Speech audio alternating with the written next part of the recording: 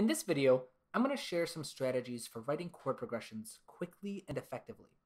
Along with that, I'll be briefly touching on a way that you can approach chord progressions that will help you convey the kind of emotions you're looking for in your music. As a disclaimer, there are countless strategies for writing chord progressions, and even more ways of making your music sound emotional. The strategies in this video are not all-encompassing and shouldn't be treated as rules set in stone, but rather as helpful suggestions. But with all of that being said, they can certainly be super valuable for getting started, especially when you're stuck with writer's block. So let's get started by talking about emotions in chord progressions. As you can see, I've written out a few different chord progressions on the screen. Each of them contains only 4 chords. Each chord lasts only a single measure, and each of them are taken from the same major key, the key of C major. Yet, despite these similarities, each of them has a completely different personality and emotional feel to them.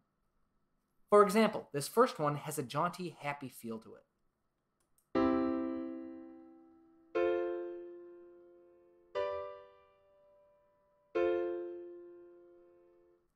This next one sounds a little more melancholy, but still really hopeful.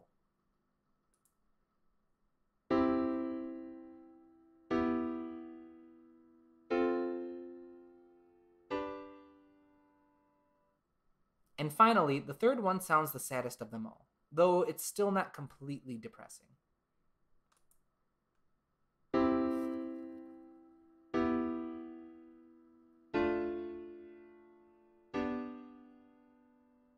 Each of these has their own emotional feel because the overall personality of a chord progression comes from the personalities of the chords that make it up. In other words, if we consider major chords to be happy and minor chords to be sad, the more major chords in a chord progression, the more uplifting it will sound, while the more minor chords you have, the more somber it will feel. This first chord progression sounds the happiest because it consists entirely of major chords. It only uses C major, F major, and then G major. The second chord progression gets its melancholy feeling from the one minor chord that sits in there, but it maintains its hopeful feel because the minor chord is immediately followed by 2 major chords. The final chord progression sounds the saddest because it has the most minor chords. It splits the ratio evenly between 2 major chords, one on each end, and 2 minor chords in the middle. So the takeaway from all of this is that when you're writing a chord progression, first think of what kind of emotion you want to carry. Then select your chords so that the ratio of major to minor and the order you put them in can help portray the emotion in the story it tells. For example, if I want my chord progression to be predominantly happy, but with a tinge of sadness to add a little more depth, I might decide on a progression with 4 chords, 3 of which will be major and 1 of which will be minor. If I decide that I want the minor chord to stick out a bit more and bring more weight to it, I'll put it in the second half so that it's one of the last chords I hear. So our chord progression might look like this: C major, F major, D minor, and then G major.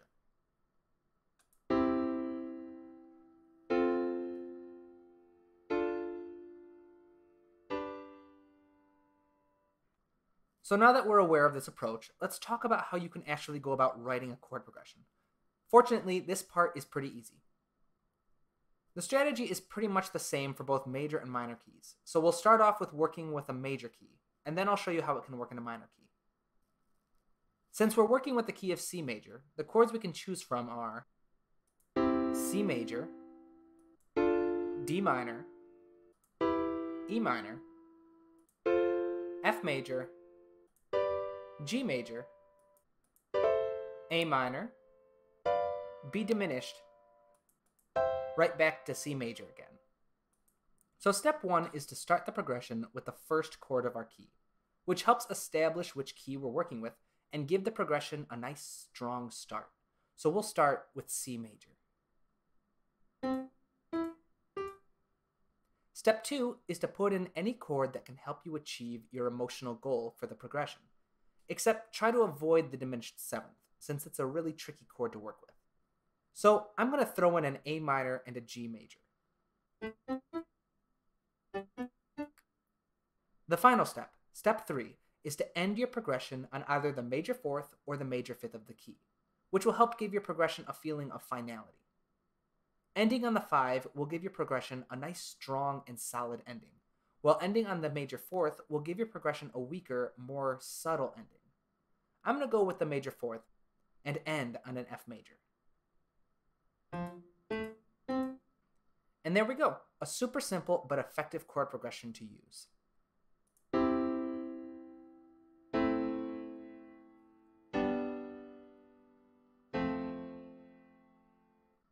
And with a little voice leading, it sounds even better.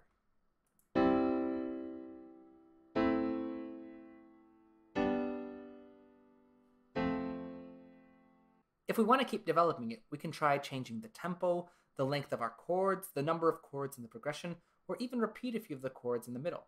You can do whatever you want with it, but as long as you follow these guidelines, whatever you write will sound good.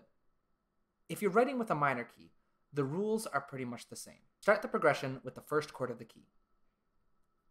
Slap in any chord from the key that you like, except the diminished chord, which is the second chord in a minor key. And finally, and this is where the steps change, end it all with either the major sixth or the major seventh chord of the scale. All of the chord progressions used in this video were written in under a minute, using these guidelines. And although they aren't the only way you can write an effective chord progression, they're certainly useful to have in your armament as a composer, especially when you're just starting out, or if you're struggling with writer's block. So thanks for watching this video. There are detailed notes on everything we discussed in the description of the video, in case you'd like to copy and paste them for future reference. If you enjoyed the video, please leave a like and subscribe to my channel. If there's anything else you'd like to see in future videos, just let me know in the comments. But for now, have a great day and keep on writing.